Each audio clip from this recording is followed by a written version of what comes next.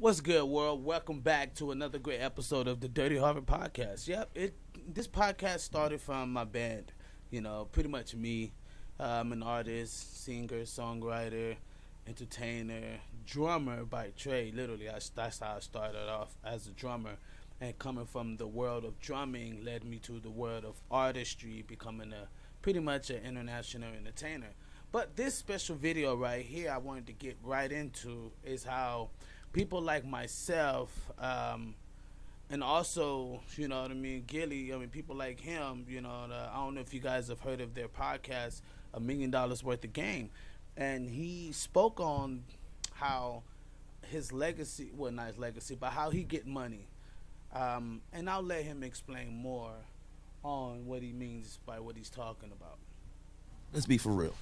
How many motherfuckers call us on a type of time, yo man, we gotta get some money together? All the big name them, all the big black be on our fucking phone. How many of them we got money with? None of them. We get money with the white people. So when it come down to it, if you know, damn, I can get some money with these, they don't do that. but you don't get money with me, you bitch ass fuck out of here. I get money with the white folks.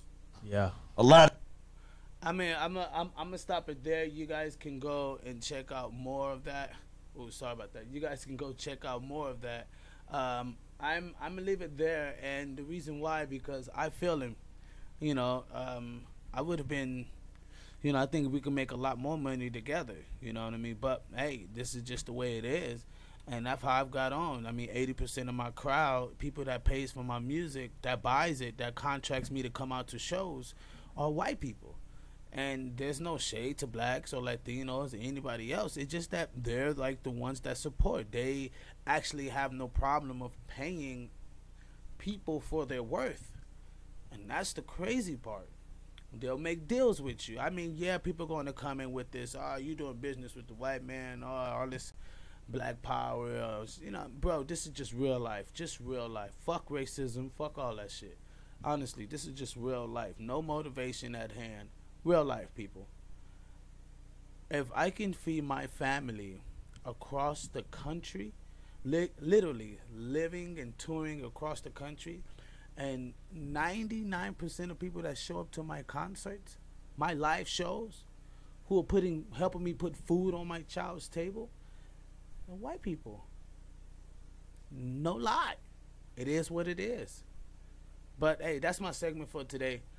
That's my life. If you feel like you've seen this and you don't feel like it was right, you don't feel like, you feel like black men can make money with each other, comment below, and maybe I'll do another video. If you feel like, bro, you're absolutely right.